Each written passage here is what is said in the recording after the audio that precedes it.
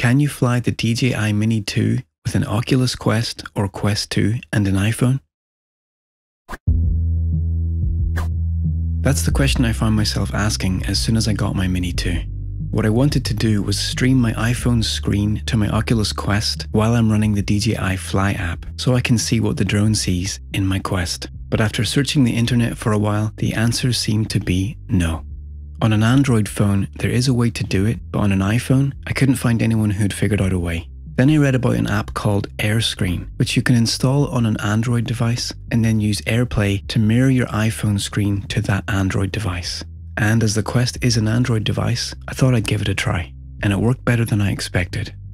Here's what you'll need: an iPhone or iPad, a Quest or Quest 2, the Airscreen APK, which is the installation file, and SideQuest, which is a free tool for side-loading apps onto your Quest or Quest 2. First of all, download the Airscreen APK. Use SideQuest to install it on your headset, then run the app within the headset and follow the instructions. Get your iPhone, swipe up and turn on screen mirroring and select your headset. Put your headset back on, follow the steps in the app, and you should be able to see your phone screen. Unfortunately, I'm not able to show you what I see in the goggles because in a recent update, Oculus decided to stop people from being able to record side-loaded apps. So I've tried to recreate what you'll see in the headset. And it's really as easy as that. Once you run DJI Fly, you'll be able to see it inside your headset. But there are two caveats.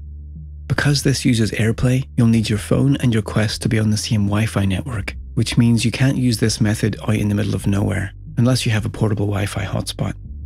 And two, this adds a fraction of a second of additional lag to the video stream. It's still perfectly usable, but I definitely wouldn't use this for flying at speed in and around objects. And that's pretty much it. I'll add links to the description for SideQuest and Airscreen, and if you found this useful or interesting, I'd appreciate a thumbs up. Thanks for tuning in. I'll see you next time.